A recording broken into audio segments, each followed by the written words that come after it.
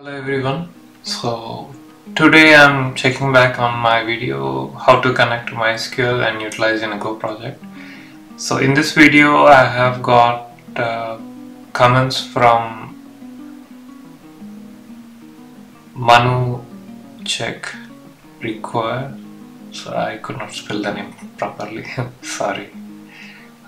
So yeah, I like this comment, and the mention was, could you please tell me how you have connected product to DBeaver, or I'm facing issues with while connecting to DBeaver.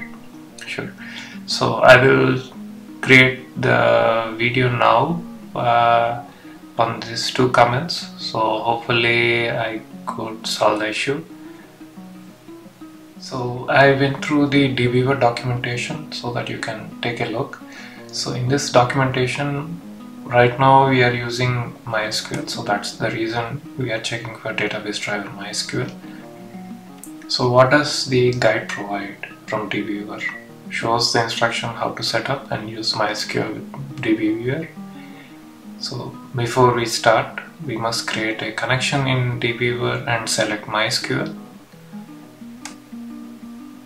So yeah, if you have not done this, you can click on the article and it will forward you to that. Let me open the article. So how to create a database connection. First, we need to click on the new connection wizard button in the toolbar in the DB navigator. It will present us with this screen prompt to connect to a database. So here we need to find which database we would like to use. So the next. So this is showing for PostgreSQL. I think for us we want to check on MySQL. So for MySQL you need to click on which MySQL you would like to use and then set it up. So whenever you click on the MySQL connection setups page, you will come across this user interface where you can leave the defaults as it is, localhost, check on the port number, whichever port number your MySQL is running, and the root, and if there is a password, you can type it and save the password so that you don't have to type the password every time you click on connect. You can check the server time and the client version and name of the driver, and then click on finish. Before clicking finish, you can check the test connection. So there are a couple of details listed in the page. You can check it out. So let's dive into DBeaver so that we can go through this page. Here I have my MySQL Docker container. So let me just start it. So you can see it is starting up. And now let me open my DBeaver, and I'm just going to follow the instructions, and here I say navigate into databases, and I click on new database connection. So here you can see is the connect to database prompt, and I click on MySQL, click on next. Yeah. So here I don't change anything related to the port.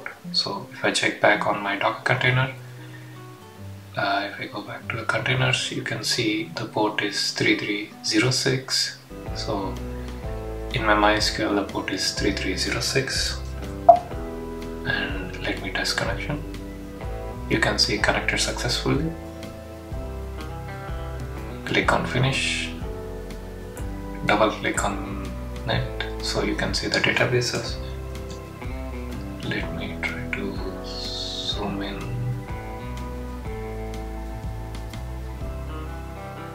Okay, there is a zoom in option here. Okay, fine. But if you click on databases, you can see the databases that are present. So let me go to my to-dos database and let me open the views. So the database I think is empty.